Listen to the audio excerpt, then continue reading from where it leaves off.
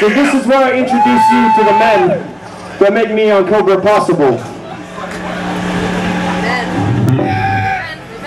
To my right, ladies and gentlemen.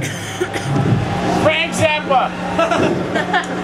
If you look up every bad word in the dictionary that involves fucking, sex, or fucking,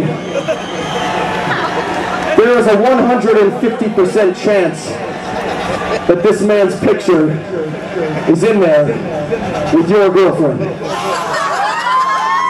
He plays a real sexy pink guitar, and he plays it like a motherfucking champ. Ladies and gentlemen, Jason Bad News Brother!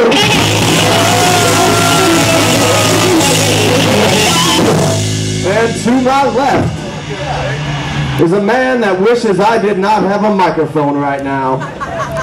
You see, ladies and gentlemen, we played a family-friendly show this afternoon, so I had to scale it on back. And I couldn't capitalize on the fact that our bass player's parents came all the way from Wisconsin and are here tonight.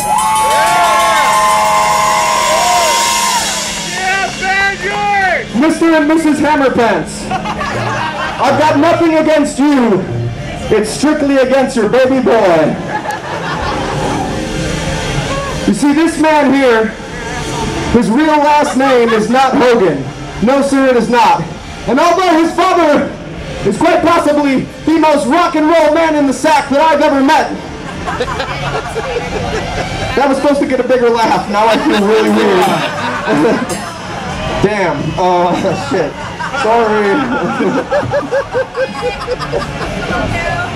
Despite his dad being the most rock and roll motherfucker in this bar, his last name just isn't rock and roll enough, and I know it's not your fault.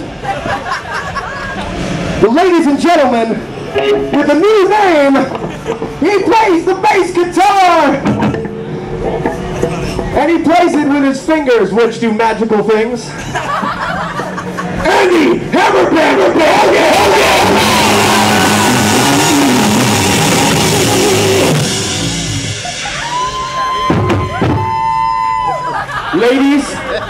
Ladies, I'm fucking serious.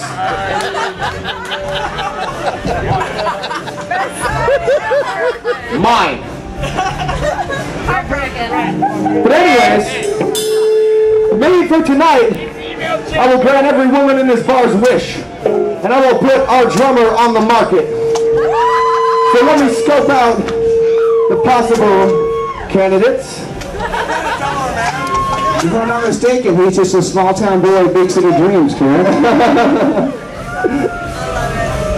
And I think I found one. Do you know who this man is? He's the drummer from Neon Cobra. And you better clean out your ears, Missy. Because I'm going to say his name. And you better not forget it. Because you are going to be screaming it in the back of his pickup truck in about 30 minutes. Nick Tickles.